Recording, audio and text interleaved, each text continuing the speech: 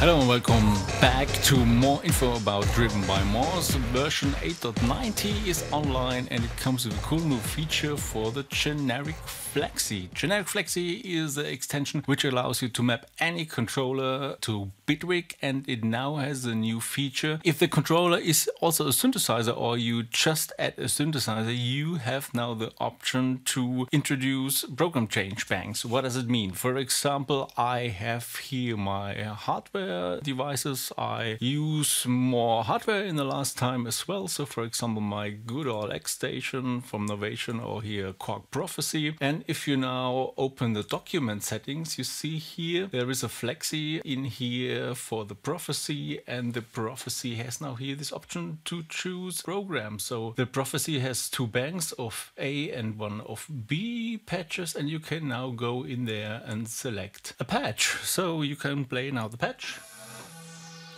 and I can go to different one and directly control that from Bitwig. Also, if you have selected that field before, you can go there with the cursor up and down. You can also flip quickly through the different sounds. How do you do that? If you go into the Generic Flexi settings, you see nothing because there is actually no specific setting for that. You just need to create a Generic Flexi instance here. And what you need to do is, as you normally do, you need to save such a properties file. And as you see, I didn't do any mapping at all here, but the system automatically checks when it starts if there is a second file with the ending programs. So if you look here in the folder where I put my Generic Flexi configurations, you see for the X Station or for the Prophecy here, there is also a programs file, and this programs file contains these banks. If we open up that, you see here the Prophecies file, and this contains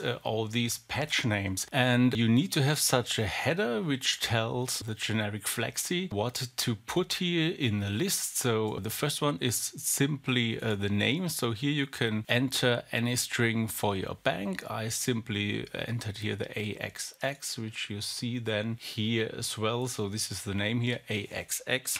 And then you need to tell the system what is the most significant byte and the least significant byte. These are the numbers which address the bank on your synthesizer. You can read that up in the manual of your synthesizer, or simply try to find that out if you use, for example, a tool like MIDI-aux and send some program changes there. Normally you can find pretty quickly what are the normal numbers. Here it's just the first bank, so it's 0 and 0, and the synthesizer is configured to receive that on MIDI channel 1. So this is starting here with 0, so 0 is MIDI channel 1, and this goes up to 15. And if you have multiple banks, you need to have such headers here as well. So you see down there, this is the second bank, the BXX bank as I named it here, and this has just the least significant byte is here number 1, so it's a second bank here in the synthesizer which is addressed like this. After this header string, you get then the patches. So this is program change 0, program change 1, and so on. And you can enter here any text you like in each row, and these are up to 127 rows for each bank. If we, for example, look at the matrix brood, the addressing here is a little bit different. So it has this matrix of 16 to 16 pads, which store also the sounds, or where you can access the sounds. With them,